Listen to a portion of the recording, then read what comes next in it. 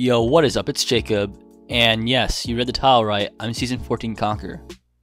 Also, I have a new sidebar, so we don't have black bars on the side of the screen on my videos anymore, which that was made by Ames Gaming. Thank you for him for that. So yeah, today I'll be talking about how I made Conqueror in 2 days, and just a playstyle of how I got there. And hopefully this will help you become Conqueror as well. So let's get started from the drops. So on every drop that I did, I landed on a car and went to a compound that was not directly droppable to. So like on this, I'm landing on a car on that road where my orange marker is. I'm going to the tent compound because that's actually really good loot. The tents are good enough to fully equip to shoot people, and usually gives an M4 and an Uzi at one of those flashbang things, which that means that you're set for the game. So the reason why I'm dropping so passive instead of hot dropping is just off of points. Like if I dropped hot and I died immediately, well then I take a -40, and that's instantly the same points as 2 wins. So at that point, I've gone 0 points in an hour and a half, assuming that I won the last 2 games, so I've just wasted a ton of my time. While if I passive drop, and I just live through the first 7 minutes, and say I lose my first gunfight when I find someone at the 12-minute mark or so, and at that point, I lose 10 points, and that's still recoverable from. Using this playstyle, once I got to a compound, which I did around 70 times, there was only one time that a team rolled upon us after we got to the compound. So that means that for all our drops, I never really saw anyone for the first 5 minutes, and because of this, I did fine. There was one time that I lost 40 points, but I had a tier protection card, and 2 times that I lost 20 points from hackers.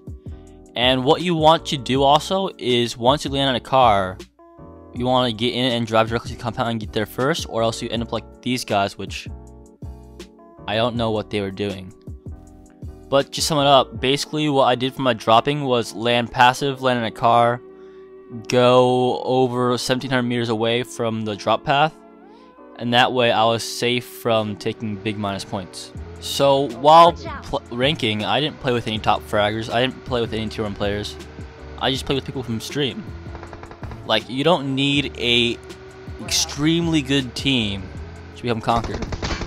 What you really need is a team that sticks together, a team that communicates, and just has the same goals as you, which in this case is ranking. And you'll see why in this fight. Like, we're taking this slower than I usually do, and just we're staying together, and if anyone gets knocked here, we can instantly get the res.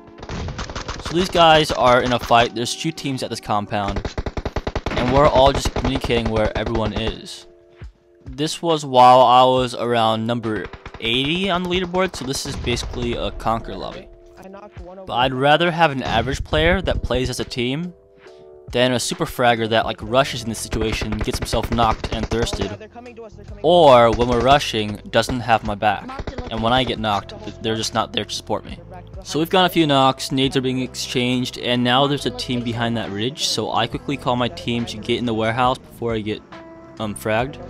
And I want to protect the car in case we need to rotate out, so I pull the car in the warehouse and try to hide it. So now we're watching our backs. See, we're all in this same area. Like, one of us gets knocked, one can get the res while 2 are covering. Just being tight as a team is super important in just general fights, not even just ranking. And just having synergy with your team. And really, this is where like having goals come in. Like, if someone's trying to just get kill ranking, then they're gonna play differently than you, and once again, just they won't support you as well. But we're all trying to rank in the same playstyle, and as a result, we're just playing super well as a team here. So this fight drags on. The team behind us left, and we got that thirst from the guy that rushed by himself. Like, that was another example of just someone not being really a team player. And now, like, the team in the red building is still at a disadvantage. So if you've watched any of my streams, you know how I play. I'd be rushing them straight off the bat right now. But while ranking, I'm just playing a lot more laid back. I don't need to really rush these guys right now until we have a clear advantage. X gets a thirst with a nade, and there's still the second team across the street, which this guy just jukes my headshot. So now I see those smokes, they've called out people behind the walls. So I'm telling them that I'm nading behind the walls. Right. Don't rush. Yeah, there's people back And I'm here. just popping over, hoping to get a knock so we can push. So these nades don't land. And really, even though this gunfight's taking a while, we're fine. We've gone thirst, and we're at an advantage. So at this point, I'm still trying to cook a nade. Fluxed it right, but it still doesn't really quite land yet. But later on, we see smokes across the road, so we know they're pushing across the street. So we push up, I get a knock here, and we start our push. I tell my team, get on my back, let's get going. And right here, I quickly get a smoke out, and I toss it in the road. So I don't use it myself, but by throwing it, I give my team an easy way to cross. I'll also protect myself really from the blue building though, that's not really concerning. So as we're going up to the building, my team's communicating, and as you can see when I go up the stairs, my teammates are on my back. If I got knocked here, my teammate would have me covered, I wouldn't get thirsted. So they're going up the stairs, I'm clearing the back hallway so I don't get shot in the back, because I'm not sure how many teams are on. They say he's jumping out, I didn't realize where he's coming up from. I'm just one step behind him and I get him in this corner. So we wiped this squad like it was nothing, just because we were so tight. And even if I got knocked on those stairs there, because my teammate was on my back, there's no way I could have gone thirsted. And it's the same thing for this team. My teammate's on my back, I easily get this guy, but of course behind me, I have my full squad. So there's another guy behind this concrete building, and it's a 3v1, what can you do? Like my teammate gets knocked, I'm low health. But like he can't get thirsted because I'm right next to him and we'd easily take him out. So it's just so important having a tight team, because it'll just save you over and over and it'll just save you so much rank. Another thing is just choosing your fights, which you'll see in this situation. So we're chasing the car and I'm taking it to the right a little bit because I don't know if they stopped, and if you look over, they have stopped. So I'm not sure about the ridge, but I want to try it out. So I stop here and I call them out at the tree straight ahead. So I line up shots after they start shooting, and I get a few headshots, a headshot and a body shot, but nothing. My teammate gets knocked. So now we're in trouble. We only have 3 guys left because one of our teammates got thirsted earlier. And I'm completing this res. So I'm saying that we should definitely dip from this position, as this is just not a position to hold. And there's nades coming in. So I tell my teammate, don't even get your heal off, get in the car as fast as possible, and we're just dipping out of here before we get pushed. And if you look back there, you saw the nade exactly where we were standing, so if he even stopped for that heal, we would have been dead. So later on in the same game, we take this hill, and that same team is behind us again. So they're all on that bunker hill. I believe it's 3 guys, if not a squad. And we start trying to shoot him, he's hull glitched there. So later on in this fight, they start getting some hard flanks, and my teammate gets knocked from there. I barely save him by trading knocks, and that gives us time for res.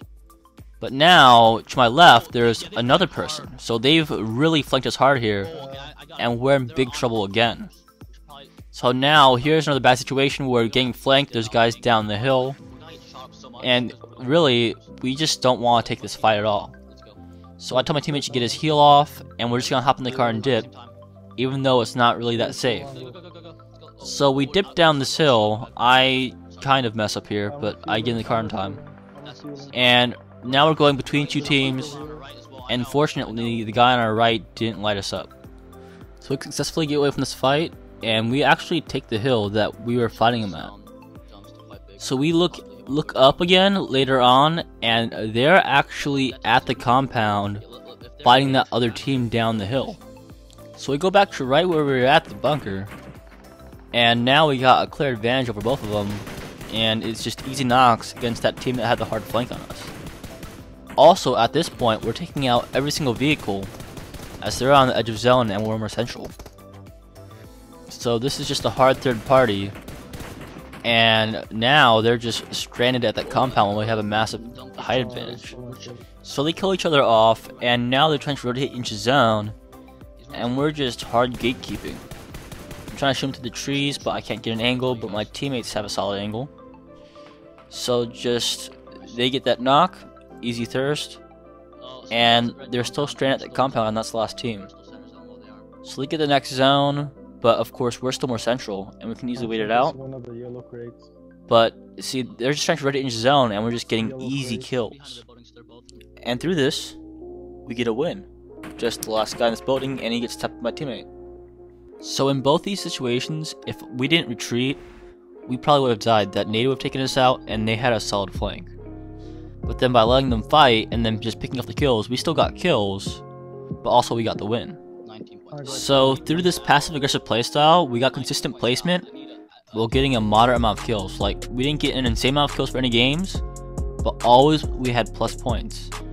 And also, the best way to get Conqueror overall is to grind early in the season. Like late season, you'll have to grind like Ace 13 star and just somehow beat everyone else who's trying to grind late season. But if you're the first 500 to Ace, you'll automatically get Conqueror, and now I'm just able to mess around for the rest of the season or do whatever I want. So yeah, I hope this helps you rank, and also helps you just do it more efficiently. And yeah, good luck, thank you for watching, and vote.